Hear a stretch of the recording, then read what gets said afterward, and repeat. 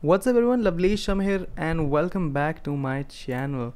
It's been too long since I showed you a software demo, and today what we have here is Winx Media Transfer, and it's a software which promises to be your replacement of iTunes, and a replacement in such a way that it's so much better, looks so much appealing to the eyes and not overwhelming for some people, and uses words which are familiar and does not sound very confusing.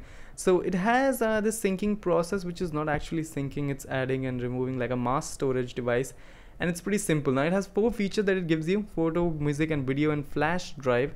So I'll talk about flash drive when we reach there. And my iPhone is currently connected. It's an iPhone 4. I use it as an iPod now. Has iOS 7 on the home screen, it's written, and iTunes is installed in my computer. So 7 gigabytes, around 8 gigabytes free, iOS 7.1.2. And let's start with photo transfer. Now if you had any photos on your iPod, so I only have one that I clicked right now, and if you click the export button, it will be exported to your pictures. And why pictures? So you have settings menu here. You can see default paths for all the things, which I should have shown you earlier, but this is right here, the default paths. You can change them anytime, and this is the cache in app data, and these are other options for hardware acceleration. So it also converts your videos, which I'll show you right now after this music manager. Now this music manager is actually like a mass storage music manager for your device. So these are all old songs. If you live in India, please click a thumbs up if you recognize these songs. I'm a huge fan for old songs.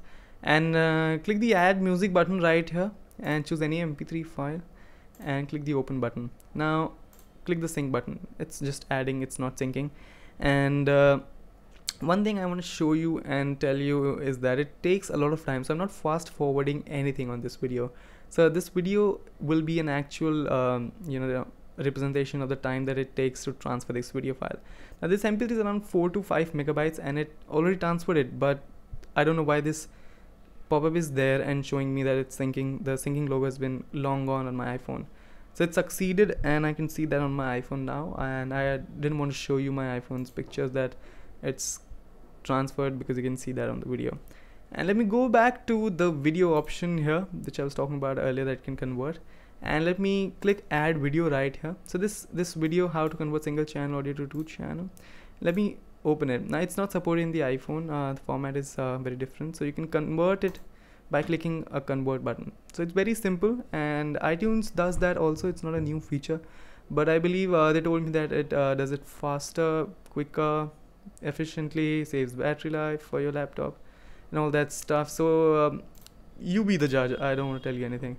Now for some reason everything takes a lot of time on this software to transfer. Now this is around 20 megabytes, this video, and let's just see how much time does it take. So I've clicked the sync button right here. This is actual time, not a fast forwarded video, and let's notice and see how much time does it takes. It's just a 20 megabytes video, and it's not any problem of the my PC and from the cable and the software. I don't know why does it take so much time. I'll prove that to you in my next feature, which is the flash drive. So the video has been transferred, and this pop-up logo is actually waste because I can see the video in my iPhone, and it takes so much time, like 5 to 10 seconds extra for I don't know what reason. And the software works as advertised, does everything. And this new feature which is right here is flash drive. So it acts like a flash drive for your iPhone and converts your iPhone into a flash drive.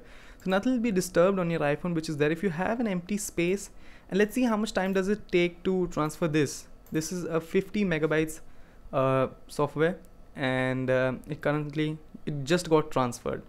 I mean it took more than 30 seconds to transfer that mp3 file, and it took 5 seconds to transfer this 50 megabytes file. I don't know what's the problem with the software.